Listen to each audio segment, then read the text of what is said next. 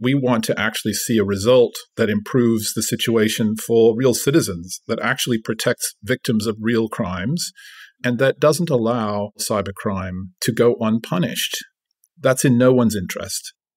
By allowing countries to set their own standards of what constitutes a serious crime, the states are opening the door for authoritarian countries to misuse this treaty as a tool for persecution. The treaty needs to be critically examined and revised to ensure that it truly serves its purpose in tackling cybercrimes without undermining human rights.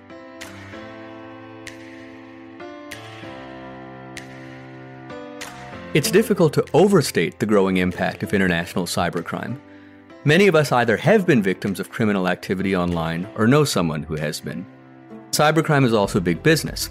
It's one of the top 10 risks highlighted in the World Economic Forum's 2023 Global Risk Report, and it's estimated that it could cost the world more than $10 trillion by 2025. Now, global challenges require global cooperation, but negotiations of a new UN Cybercrime Treaty have been complicated by questions around power, free speech, and privacy online. Welcome to Patching the System, a special podcast from the Global Stage series, a partnership between GZERO Media and Microsoft. I'm Ali Wine, a senior analyst at Eurasia Group.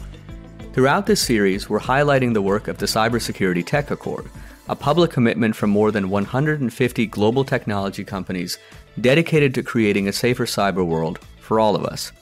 In this episode, we'll explore the current draft of what would be the first United Nations Cybercrime Treaty, the tense negotiations behind the scenes, and the stakes that governments and private companies have in those talks.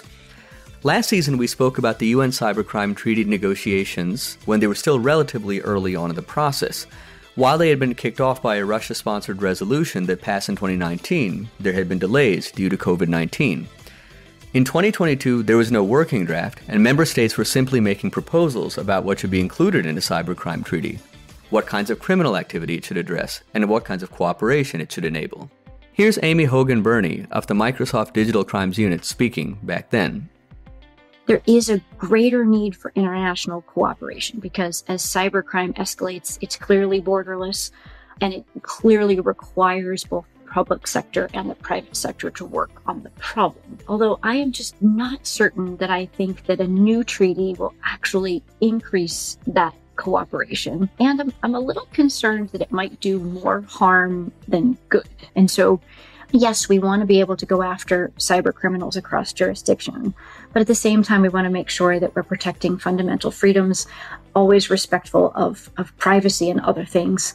Also, we're always mindful of authoritarian states that may be using these negotiations to criminalize content or freedom of expression. Now, a lot has happened since then, as we've moved from the abstract to the concrete. The chair of the UN Negotiating Committee released the first draft of the potential new cybercrime treaty last June, providing the first glimpse into what could be new international law and highlighting exactly what's at stake. The final draft is expected in November, with the diplomatic conference to finalize the text starting in late January 2024.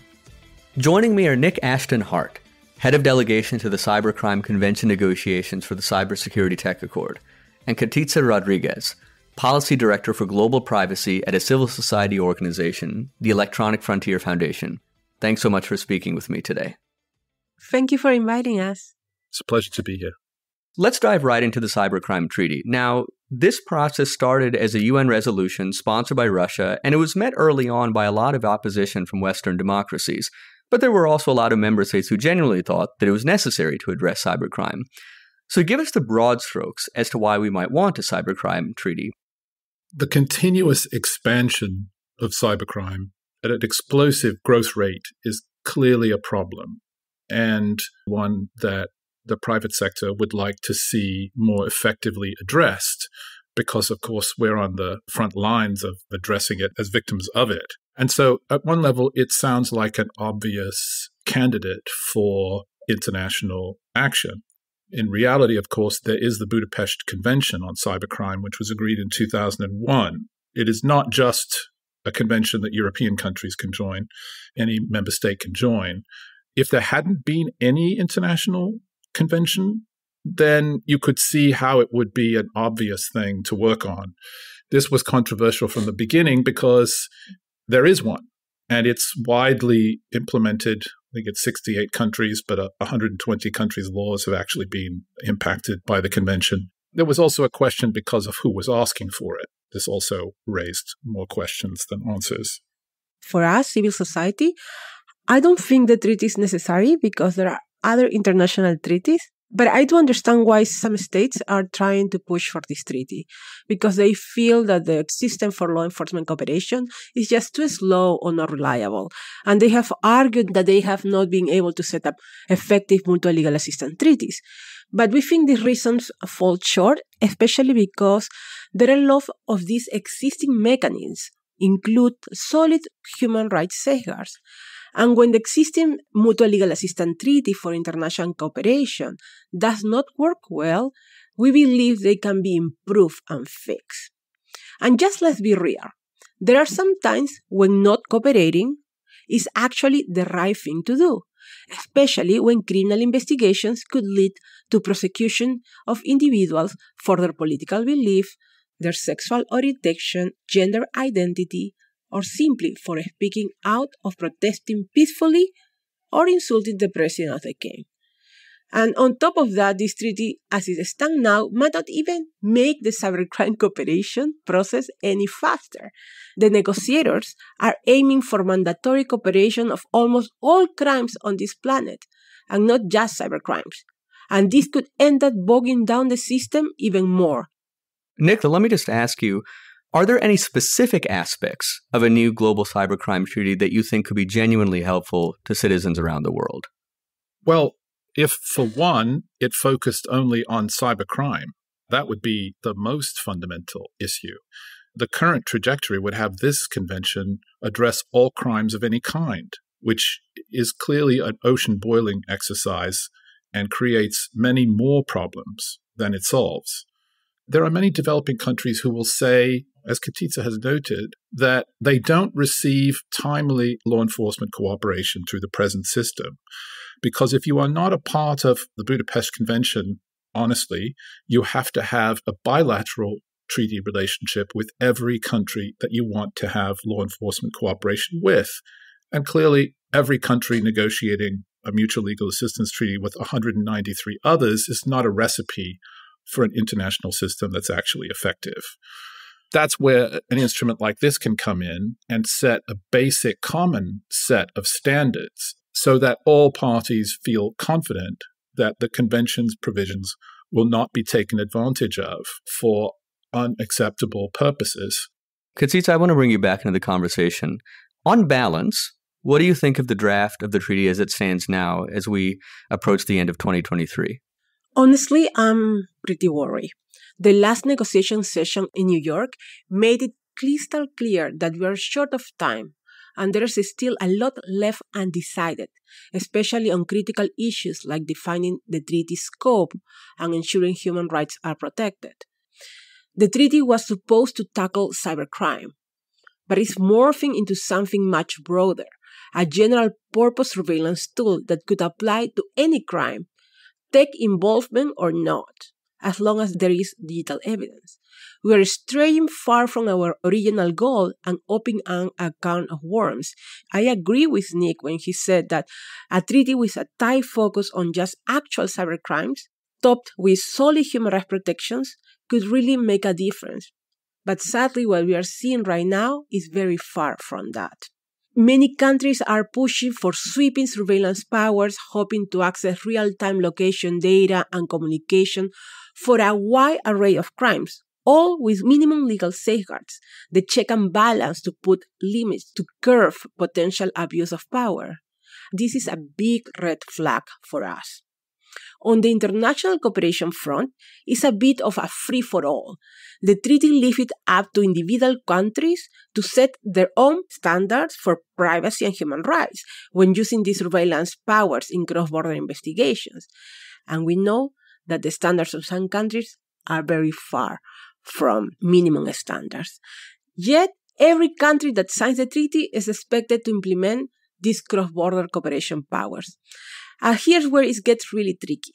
This sets a precedent for international cooperation on investigations, even into activities that might be considered criminal in one country, but are actually forms of free expression.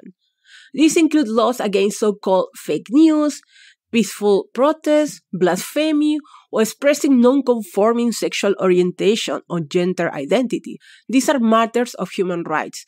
Nick, from your perspective, what are the biggest concerns for industry right now with the text, with the negotiations as they're ongoing? What are the biggest concerns for industry? And is there any major provision that you think is missing right now from the current text? Firstly, I will say that industry actually agrees with everything you just heard from EFF. And that's one of the most striking things about this negotiation is in more than 25 years of working in multilateral policy, I have never seen all NGOs saying the same thing to the extent that is the case in this negotiation. Across the board, we have the same concerns. We may emphasize some more than others or put a different level of emphasis on certain things, but we all agree comprehensively, I think, about the problems. One thing that's very striking is this is a convention which is fundamentally about the sharing of personal information about real people between countries. There is no transparency at all at any point. In fact, the convention repeatedly says that all of these transfers of information should be kept secret. This is the reality that they are talking about agreeing to, is a convention where countries globally share the personal information of citizens with no transparency at all. And ask yourself if that is a situation which isn't likely to be abused. Because I think we know the answer. It's the old joke about, you know who somebody is if you put them in a room and turn the lights off. Well, the lights are off, and the light switch doesn't exist in this treaty. And so that to us is simply invidious. In 2024, that you would see that bearing the UN logo, it would be outrageous. And that's just the starting place. There's also provisions that would allow one country to ask another to seize the person of, say, a tech worker who is on holiday or a government worker who is traveling that has access to passwords of secure systems, to seize that person and demand that that person turn over those codes with no reference back to their employer. And as Katitza has said, it also allows for countries to ask others to provide the location data and communication metadata about where a person is in real time, along with real-time access to their computer information. This is clearly subject to abuse. And we brought this up with some delegations, and they said, well, but countries do this already, so do we have to worry about it? I just found that an astonishing level of cynicism. The fact that people abuse international law isn't an argument for trying to limit their ability to do it in this context. We have a fundamental disconnect where we're asking to trust all countries in the world to operate in the dark, in secret, forever, and that will work out well for human rights. Katitza, let me bring you back into the conversation. You heard Nick's assessment. I'd like to ask you to react to that assessment and also to follow up with you. Do you think that there are any critical provisions that need to be added to the current text of the draft treaty? Well, I agree on many of the points that Nick made. One, keeping a sharp focus on core cybercrimes is not only crucial for protecting human rights, our point of view, but it's also key to making this whole cooperation work. We have got countries, left and right, pointing out the flaws in the current international cooperation mechanisms, saying they are too slow, too complex. And yet, here we are, heading towards a treaty that could cover a limitless list of crimes. That's not just missing the point. It's setting us up for even more complexity when the goal should be work better together, easier to tackle these very serious crimes like ransomware attacks that we have seen everywhere lately. There is a few things that are also very problematic that are more into the details. One is one that Nick mentioned, this provision that could be used to coerce individual engineers, people who have knowledge to be able to access systems, to compel them to bypass their own security measures or the measures of their own employees without the company actually knowing and putting the engineer into trouble because it won't be able to tell their employee that they are working on behalf of the law enforcement. I think it's really draconian, this provision, and it's also very bad for security, for encryption, for keeping us more safe. But there is another provision that is also very problematic for us. It's the one that on international cooperation too, when it mentions that states should share, and quotes, items or data required for analysis of investigations. The way it's phrased is very vague and leave room for a state's ability to share entire databases or artificial intelligence training data to be shared. This could include biometrics data that is very sensitive, and it's a human rights minefield here. We have seen how biometric data, face and voice recognition can be used against protesters, minority, journalists, and migrants in certain countries. This treaty shouldn't become a tool that facilitates such abuses on an international scale. And we also know that Interpol, in the mix of two, is developing this massive predictive analytics system fed by all sorts of data, but it will be also with information data provided by member states. The issue with predicting policing is that it's often pitched as unbiased, since it's based on data and not personal data. But we know that's far from the truth. It's bound to disproportionately affect Black and other over-policed communities. The data feeds into these systems comes from a racially biased criminal punishment systems, and arrests in Black neighborhoods are disproportionately high. Even without explicit racial information, the data is tainted. One other one, human rights safeguards in the treaty. As Nick says, they are in secret and the negotiations no transparency. We fully agreed on that. But they are very weak. As it stands, the main human rights safeguards in the treaty don't even apply to the international cooperation chapter, which is a huge gap. It defers to national law, whatever national law says. And as I said before, for one country it's good and for others it's bad. And that's really problematic. Nick, in terms of the private sector and in terms of technology companies, what are the practical concerns when it comes to potential misuses or abuses of the treaty from the perspective specifically of the Cybersecurity Tech Accord? In the list of criminal acts in the convention, at the present time, none of them actually require criminal intent. But that is not actually the case at the moment. The criminal acts are only defined as acts done intentionally without right. This opens the door for all kinds of abuses. For example, security researchers often attempt to break into systems in order to find defects that they can then notify the vendors of so these can be fixed. This is a fundamentally important activity for the security of all systems globally. They are intentionally breaking into the system, but not for a negative purpose, for an entirely positive one. But the convention does not recognize how important it is not to criminalize security researchers. The Budapest Convention, by contrast, actually does this. It has very extensive notes on the implementation of the convention, which are a part of the ratification process, meaning countries should not only implement the exact text of the convention, but they should do so in a rule of law-based environment that does, among other things, protect security researchers. We have consistently said to the member states, you need to make clear that criminal intent is the standard. The irony here is this is actually not complicated because this is a fundamental concept of criminal law called mens rea, which says that with the exception of certain crimes like murder, for someone to be convicted, you have to find that they had criminal intent. Without that, you have the security researchers problem. You also have the issue that whistleblowers are routinely providing information that they are providing without authorization, for example, to journalists or also to watchdog agencies of government. Those people would also fall foul of the convention as it's currently written, as would journalists' sources, depending on the legal environment in which they're implemented. Like civil society, we have consistently pointed out these glaring omissions. And yet no country, including the developed Western countries that you would expect would seize upon this, none of them have moved to include protections for any of these situations.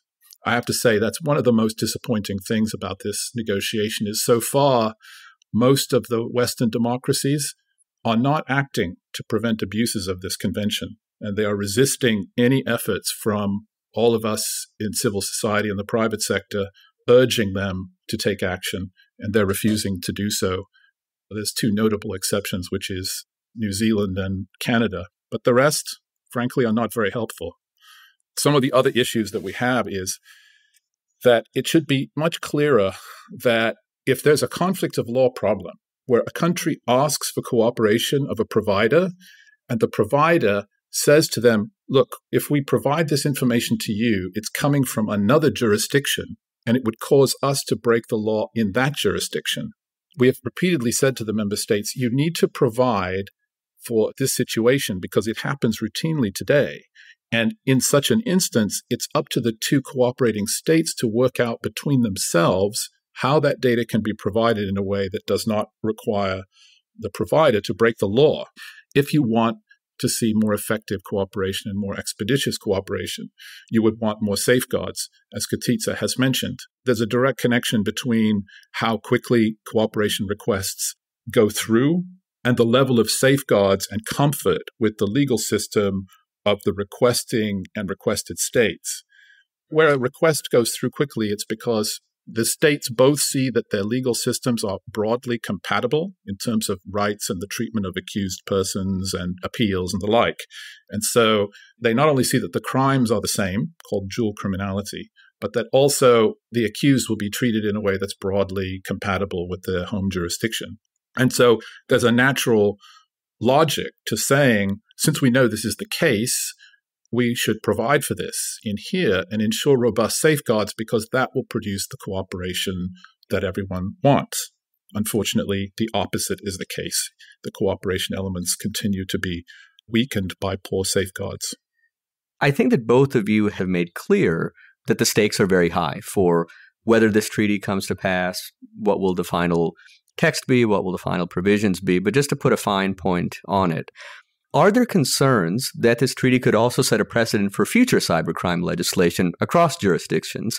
I can imagine this treaty serving as a North Star in places that don't already have cybercrime laws in place. So, Katitza, let me begin with you. Yes, your concerns are indeed very valid and very pressing. By setting a precedent where broad, intrusive surveillance tools are made available for an extensive range of crimes, we risk normalizing a global landscape where human rights are secondary to state surveillance and control. Law enforcement needs and should access to data, but the check and balances and the safeguards is to ensure that we can differentiate between the good cops and the bad cops. The treaty provides a framework that could empower states to use the guise of cybercrime prevention to clamp down on activities that are protected under human rights law. And I think that this broad approach not only diverts valuable resources and attention away from tackling genuine cybercrimes, but also offers, and here to answer your question, an example for future legislation that could facilitate this repressive state's practice. It sends a message this is acceptable to use invasive surveillance tool to gather evidence for any crime deemed serious by a particular country, irrespective of the human rights implications. And that's wrong. By allowing countries to set their own standards of what constitutes a serious crime, the states are opening the door for authoritarian countries to misuse this treaty as a tool for persecution. The treaty needs to be critically examined and revised to ensure that it truly serves its purpose in tackling cybercrimes without undermining human rights. The stakes are high, and I know it's difficult, but we are talking about the UN and we are talking about the UN Charter. And the international community must work together to ensure that they can protect security and also fundamental rights. I think Katitza's hit the nail on the head. And there's one particular element I'd like to add to this is something like 40% of the world's countries at the moment either do not have cybercrime legislation or are revising quite old cybercrime legislation. And they are coming to this convention. They've told us this. They're coming to this convention because they believe this can be the forcing mechanism and the template that they can use in order to ensure that they get the cooperation that they are interested in. So the normative impact of this convention would be far greater than in a different situation, for example, where there was already a substantial level of legislation globally, and it had been in place in most countries for a long enough period for them to have a good baseline of experience in what actually works in prosecuting cybercrimes and what doesn't. But we are not in that situation. We're pretty much in the opposite situation. And so this convention will have a disproportionately high impact on legislation in many countries because with the technical assistance that will come with it, it will be the template that is used. Knowing that that is the case, we should be even more conservative in what we ask this convention to do, and even more careful to ensure that what we do will actually help prosecute real cybercrimes and not facilitate cooperation on other crimes. This makes things even more concerning for the private sector because of this. We want to actually see a result that improves the situation for real citizens, that actually protects victims of real crimes, and that doesn't allow, as is unfortunately the case here, even large-scale cybercrime to go unpunished. That's in no one's interest. But this convention will not actually help with that. At this point, we would have to see it as net harmful to that objective, which is supposed to be its core objective. We've discussed quite extensively the need for international agreements when it comes to cybercrime. We've also mentioned some of the concerns about the current deal on the table. Nick, what would you need to see to mitigate some of the concerns that you have about the current deal on the table? The convention should be limited to the offenses that it contains. Its provisions should not be available for any other criminal activity or cooperation. That would be the starting place. The second thing would be to inscribe crimes that are self-evidently criminal through providing for mens rea in all the articles to avoid the problems with whistleblowers and journalists and security researchers. And there should be a separate commitment that the provisions of this convention do not apply to acts in good faith to secure systems such as those that have been described. There must be, we think, transparency. There is no excuse for a user not to be notified at the point that the offense for which their data was accessed has been adjudicated or the prosecution abandoned, and that should be explicitly provided. People have a right to know what governments are doing with their personal information. We think it should be much clearer what dual criminality is. It should be very straightforward that without dual criminality, no cooperation under the convention will take place, so that requests go through more quickly. It's much more clear that there is basically the same crime in all the cooperating jurisdictions. I would say those were the most important. Katitza, you get the last word. What would you need to see to mitigate some of the concerns that you've expressed in our conversation about the current draft text on the table? First of all, we need to rethink how we handle refusal for cross-border investigations. The treaty is just too narrow here, offering barely any room to say no, even when the request to cooperate violates or is inconsistent with human rights law. We need to make dual criminality a must to invoke the international cooperation powers, as Nick says. This dual criminality principle is a safeguard. That means that if not a crime in both countries involved, the treaty shouldn't allow for any assistance. You also need clear mandatory human rights safeguards in all international cooperation that are robust, with notification, transparency, oversight mechanisms. Countries need to actively think about potential human rights violations before using these powers. It's also helpful if we only allow cooperation for genuine cybercrimes, like real core cybercrimes, and not just any crime involving a computer or that is generating electronic evidence, which today even the electronic toaster could leave digital evidence.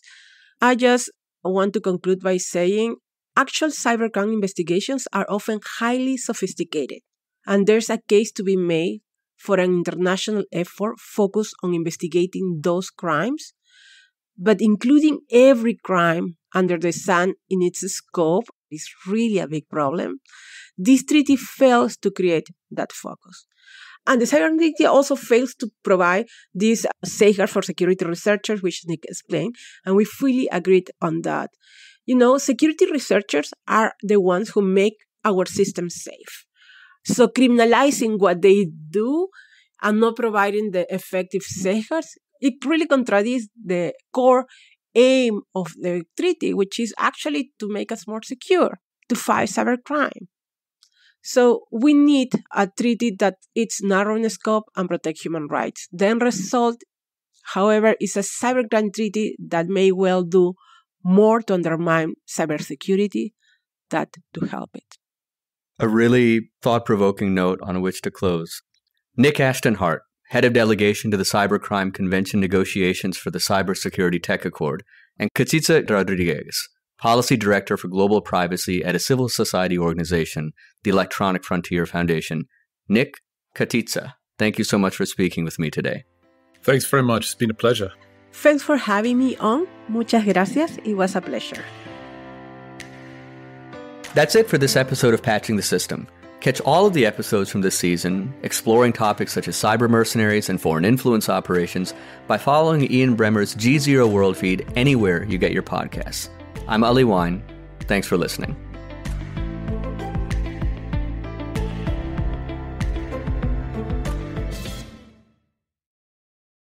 You're listening to the GZERO World with Ian Bremmer podcast, your weekly geopolitical deep dive into the world's biggest news stories, featuring in-depth conversations with global leaders and newsmakers. To get more of GZERO's insights on global politics every morning, sign up for our free newsletter, GZERO Daily, at gzeromedia.com.